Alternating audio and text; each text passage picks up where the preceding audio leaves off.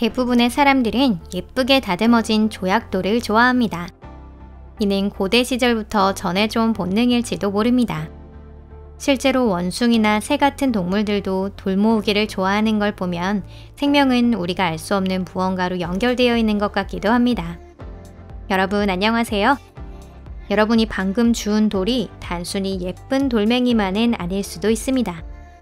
어쩌면 숨겨진 보석을 찾게 된 것일지도 모르죠. 이곳은 토픽입니다. 긴 사설은 생략하고 오늘은 이런 재미있는 발견에 대해 소개할게요. 그럼 바로 시작해볼까요?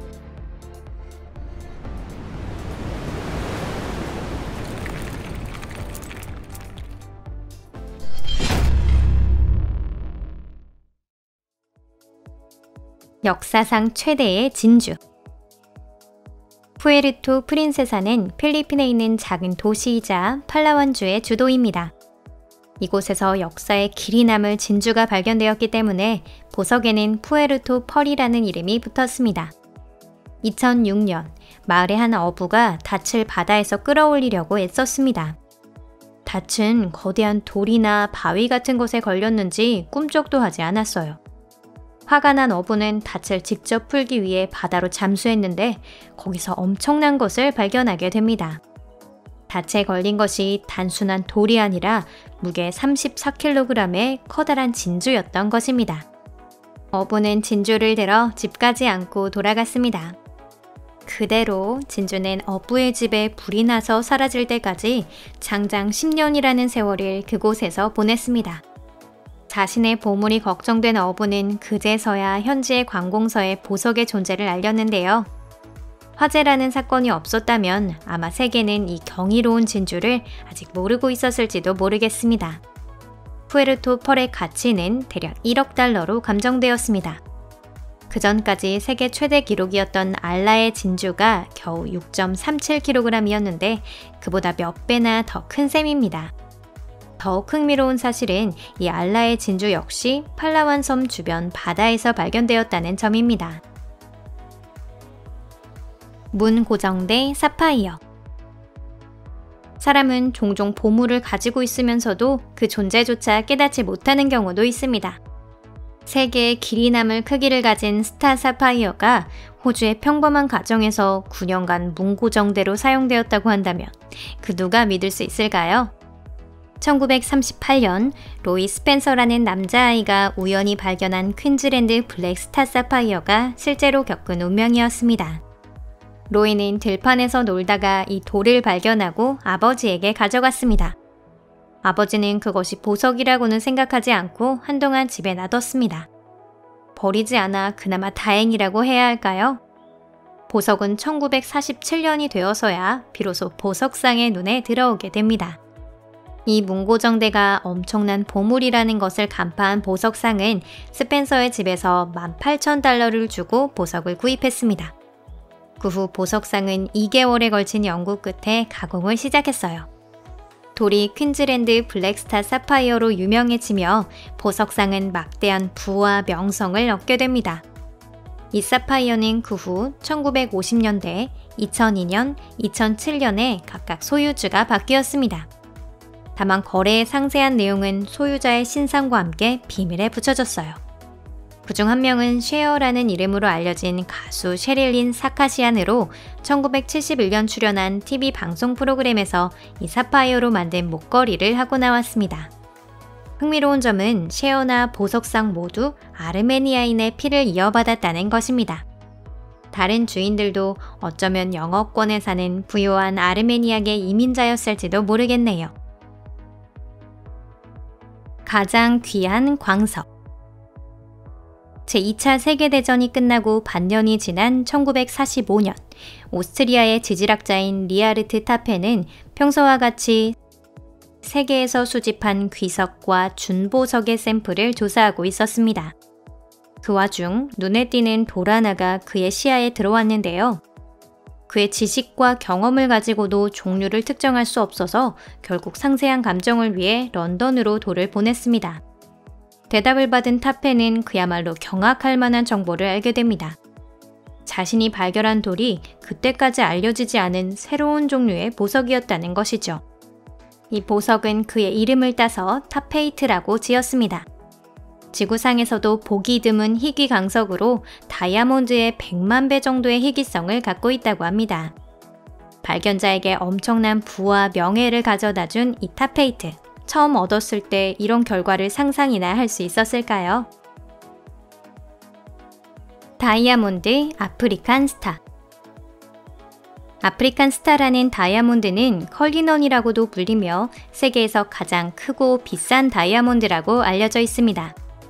발견에서 가공에 이르기까지의 과정을 소개하자면 영상 한 편을 전부 다 써야 할 정도로 흥미로운 이야기가 가득합니다.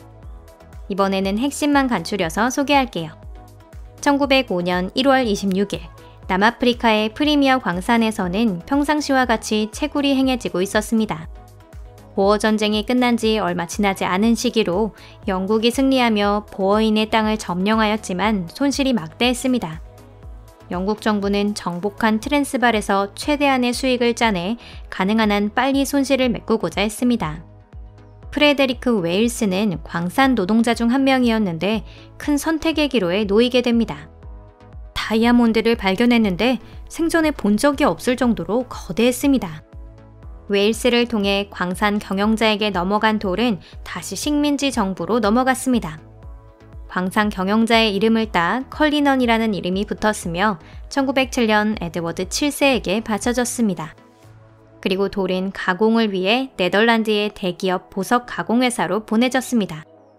유감스럽게도 컬리넌에는 여기저기 금이가 있어서 하나의 다이아몬드로는 가공할 수가 없었습니다.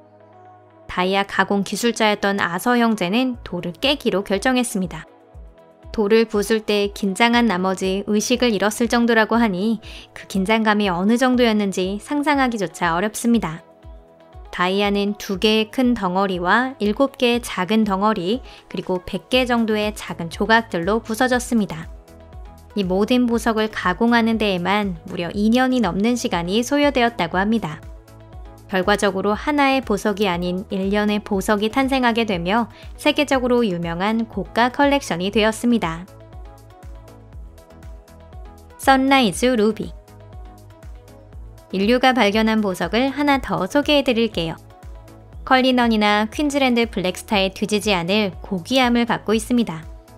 이 선라이즈 루비는 세계에서 가장 비싼 루비이자 가장 가치 있는 컬러 스톤이며 다이아몬드를 제외하고는 세계에서 가장 고가의 보석이라고 알려져 있습니다. 루비라고 하면 미얀마산이 유명한데 이 루비 역시 미얀마의 한 광산에서 채굴되었어요.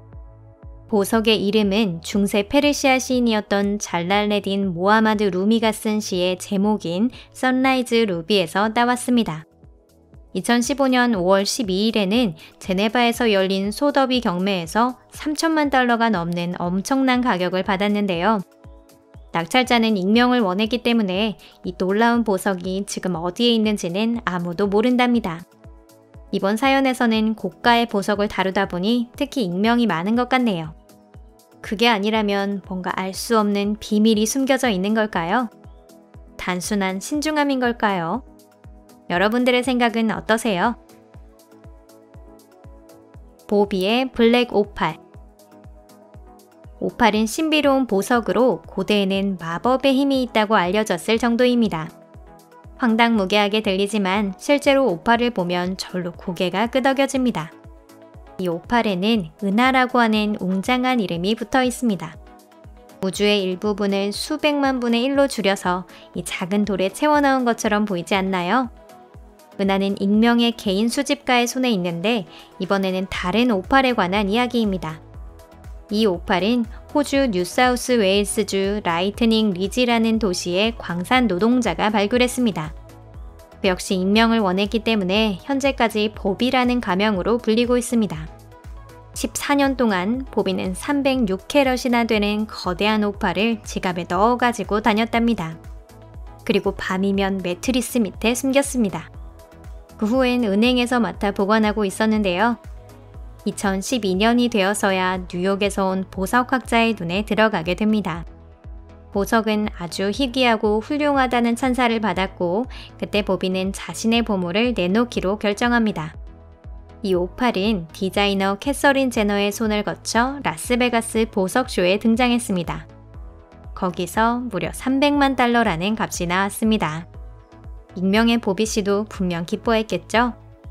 뜻하지 않게 진귀한 물건을 얻어 밝은 노후를 얻었으니 말입니다. 오늘 영상은 여기까지입니다. 끝까지 시청해주셔서 감사합니다. 재미있게 보셨나요? 오늘은 보석에 대한 이야기였습니다. 제 보물은 여러분이 영상을 봐주시는 것, 그리고 좋아요를 꾹 눌러주시는 것입니다. 그러니 이번 영상이 마음에 드셨다면 좋아요도 잊지 마세요. 그럼 다음 영상에서 뵙겠습니다. 안녕히 계세요.